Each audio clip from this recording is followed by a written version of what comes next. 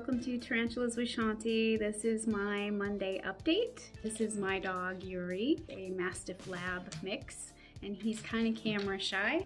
A couple of little wiener dogs. These are my boyfriend's dogs. They'll be living here with me now too. One of them is Gracie. She is really old. Here she is. You can see she's a really old dog.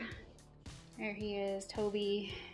Anyway, so my update that I have for you, I'm going to talk about my tarantulas, then look at some of the ones that I have that are female.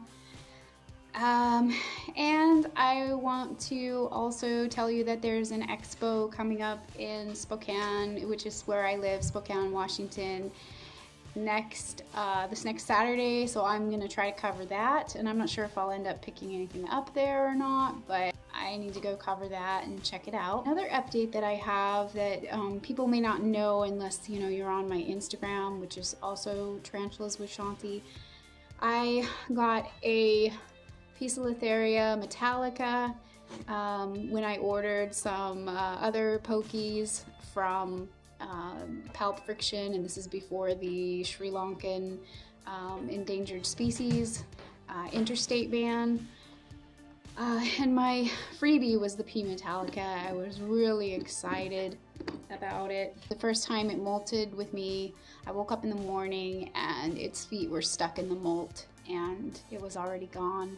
So sometime during the night, it had a bad molt, and I was really disappointed. Another update that I have that I'm sharing in this video is to show Andrew's tarantulas how many roach nymphs I have. So these are Turkestan or red runner roaches. He gave me some advice several months ago how to get them reproducing, and I'm going to show you how many babies I have now. Gonna show you Sticky, my stick insect. I got him for free from a pet store when I was just in there visiting and asked about them, and they just gave him to me. And it was little tiny little thing, and it's molted and been eating blackberry brambles for several months now. And I'll show you the millipede molt that I'm going to go over in my educational video this Wednesday. I will also show you the tarantulas that I got from Deen of Deen's Tarantulas when I was down at the Portland Expo. Let's get on with the footage that I have to share, and I hope everyone has a great week. This is the millipede shed that I'm going to examine and feature in a video for the Education Wednesday. I'd also like to tell you about what I got from Deen at Deen's Tarantulas. I will feature something a little more detailed on these later, but I did, as I just said, get this pumpkin patch large female, and paid for her, and then he actually gave me this Ceratogyrus marshalli, and it is hiding right now, but it is molted. There it is in there. You can see it a little bit. It's molted at least once and grown. And he also gave me 2 Neoholotheleinse olives. And there's one. They're really cute and spunky. They're really great hunters. And then the other one is, this one didn't come out. Oh, there it is. There it is in there. So they're very happy little guys, and they're doing great, webbing up in there. And I have this humidifier here for these guys. Probably they need some, so I'm going to turn that on. I had some confirmed females that I haven't talked about in any of my videos. The first one I have here is Mercury, my Chromatopelma cyanopubescens, and Mercury is a confirmed female. My Harbactura poker piece is also a confirmed female. She is in pre-molt right now.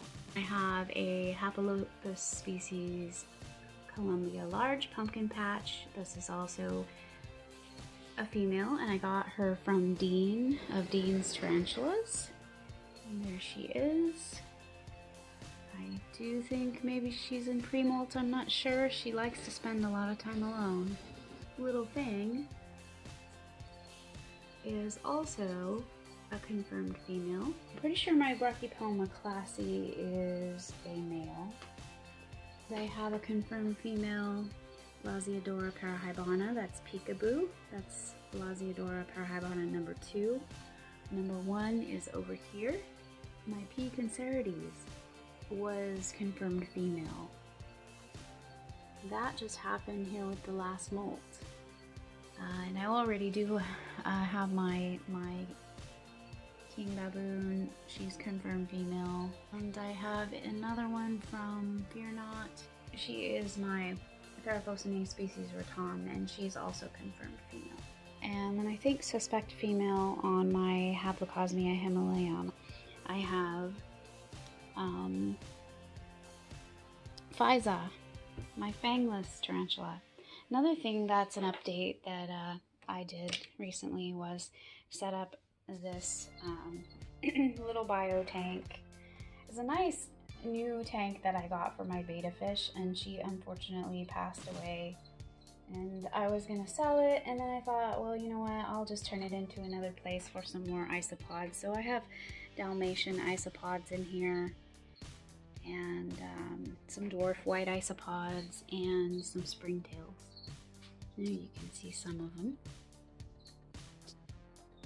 Isopods there. My baby hissing roaches are growing. Here's a couple of them over here having some grapes. My G. pulchra, snot gurgle, she's over here. She just molted about a week or 2 ago, so she's haven't seen her since. And I also have Sticky, my stick insect that one of the pet stores gave me for free. We got some boogieing going on here. And I have my 2 jumping spiders. This one I got up in Clark Fork, Idaho. It's a little tiny one. That's actually a fly. It's up in the corner. Eating well, molted many times. And I have my Platycryptus californicus. Her name is Val. She's my tan jumping spider that came from Death Valley. I'll show you a clip of her.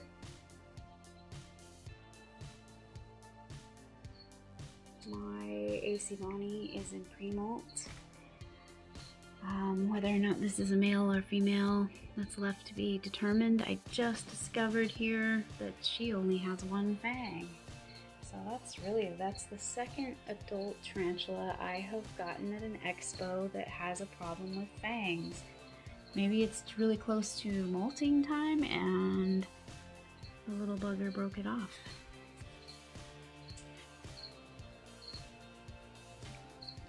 As you can see, my red runner colony is doing really well. They're eating some orange and some winter squash. Lots of babies. I have a system that I use for this, and that is, I have an incubator here. I put all of the egg cases in a little deli cup where they hatch, and there's some wet sphagnum moss in here. I count the cases that are hatched, and then over here I have the breeder colony, and I collect the cases out of the breeder colony and put them inside of the incubator so that they don't get eaten, and I keep a low population of adults over here in the breeder colony so they don't feel stressed and they produce more egg cases. Well, I hope that you've enjoyed the update. I want to thank you very much for helping me reach 250 subscribers. That just happened yesterday, I think. So yeah, I really hope that I can provide some content that you'll enjoy, and thank you again.